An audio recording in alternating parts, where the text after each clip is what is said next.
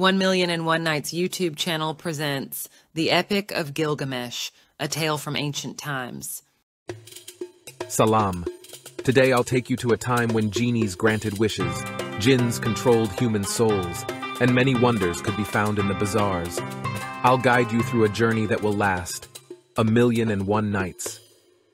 Epic of Gilgamesh. My name is Gilgamesh, king of Uruk, the most splendid city in all of Mesopotamia. I was born of the passion between the priest-king Lu-Gobanda and the goddess Ninsen. In my youth, people described me as the most magnificent man in the world. Youth brings vigor and arrogance, and I was no exception. I employed my strength and superiority to subject people to my whims. I took newlywed maidens from their husbands' beds and demanded grand monuments in the city to exalt my name. The people of the city, weary of my tyranny, prayed to the gods to send a rival who would protect them and snatch the throne from me. What they didn't know was that they were about to create my soulmate. But I am getting ahead of myself. On the day I was born, the sun shone brightly, and birds fluttered around seeking food. I felt a bit confused, but soon followed the path of the forest and adopted the lifestyle of my animal brothers. I spent many years like this until one day I encountered Shamhat, lost, and her eyes reminded me of those of a frightened deer. I concluded that she seemed harmless and left her be. However, she followed me everywhere, insisting on teaching me ridiculous ways of eating with hands and cooking food. Initially, I resisted, but she, with her deer-like eyes, soon weakened my will, and I yielded to her.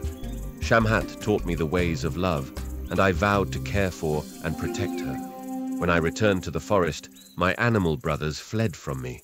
She explained that I had been created by the goddess Uruk to defend her people from the tyrant oppressing them. A few nights before meeting Enkidu, I had two strange dreams. In one dream, a meteorite fell, and people gathered around it. In the other, there was an axe in the streets of Uruk, drawing a crowd. My mother prophesied that a strong friend would come into my life, and the consequences would be significant. She pledged to treat my friend as her own son.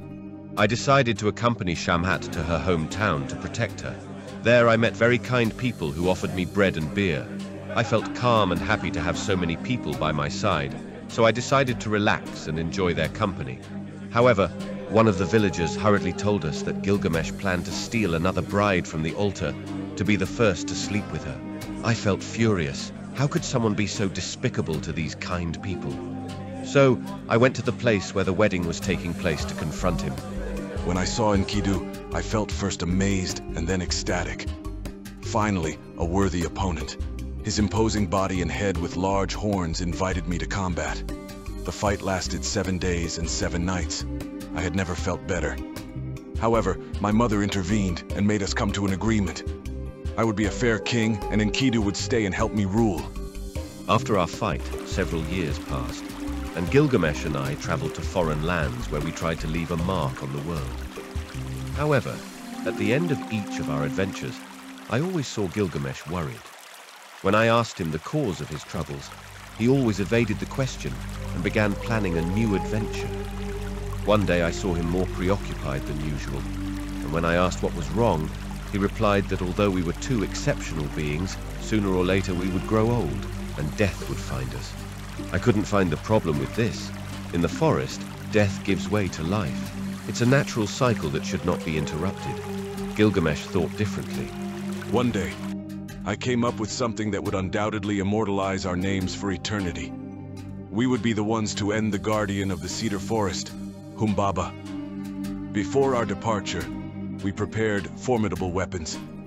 The Council of Elders expressed doubts about the expedition, but eventually they relented, giving us their blessing. My mother consulted the oracle and prayed to the sun god Shamash for protection.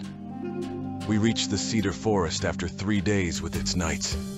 During the journey, I had both encouraging and foreboding dreams. When we saw Humbaba, we were frozen. Humbaba was a giant with hands that could tear trees from the ground. Gilgamesh reacted before me, just in time to move us before Humbaba threw a tree at us. The battle lasted several hours, and at various moments I thought I was going to perish at the hands of Humbaba. However, The gods answered Ninsun's prayer and sent a storm that made Humbaba vulnerable to our attacks. Despite his pleas for mercy, we slew Humbaba, using the cedar trees to build a gate for the Temple of Nippur. Returning to Uruk, I cleaned myself and dressed in regal attire. The goddess Ishtar, captivated by my beauty, proposed marriage, promising riches. I scorned her, triggering her wrath. At the time, I did not know the consequences that would bring the goddess heartbreak. Ishtar sought revenge by unleashing the Bull of Heaven, causing havoc. However, Enkidu, aided by Shamash, defeated the bull, offering its heart to the sun god. Enkidu's fate took a tragic turn when he fell ill. In a terrifying dream, he saw the gods condemning him for Humbaba and the Bull of Heaven's deaths. Enkidu cursed Shamat and the hunter for taking him away from the animal community. Despite my efforts to comfort him, Enkidu accepted his impending death. Distraught, I built a magnificent tomb for Enkidu, placing it in the riverbed to protect it from grave robbers. Adorned in lion skins, I, now mourning, roamed the wilderness. Eventually, I reached the edge of the world, guarded by scorpion men. They allowed me to pass, and in darkness, I faced moments of despair and enlightenment. At the shore, a tavern keeper named Siduri saw me, and fearing me, retreated. To ease her fear, I recounted my adventures and Enkidu's death. Seeking the secret of immortality, I was directed to Urshanabi, the ferryman. I overcame Urshanabi, but my hasty actions prevented me from crossing the waters of death. To proceed, I had to cut down 300 trees for poles to navigate the treacherous waters. Upon meeting Utnapishtim, the immortal survivor of a great flood, I learned about the god's wrath and the secrets of survival.